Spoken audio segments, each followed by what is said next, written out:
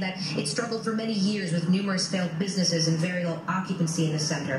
They hope to make this space their headquarters and modernize the property. That's an idea, though, that has people upset. There have been rallies in front of the center in hopes of gaining support to preserve the most well-known parts of it, like the community garden and the statues all around it. This is an issue that former Phoenix Mayor Phil Gordon is even passionate about. But a few weeks ago, True North, they sent out a press release saying that they would try to appease all sides here by providing a large space to be used as a community cultural center for a few years.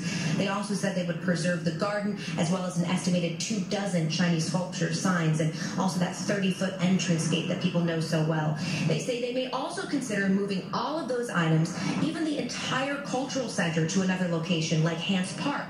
The Chinese United Association of Greater Phoenix, they responded. They weren't happy. They said, quote, "To relocate is demolition, to relocate is discrimination," adding that there's no way to safely move the entire property, even if they thought that was a good idea. They also said the ideas True North released to the media were never discussed with them. So their solution, well, they want to buy the property back from the private equity firm. Not sure that that's going to happen, but we do know that the Phoenix City Council will be handling this today, so we'll have to see what comes of that. We'll keep you posted.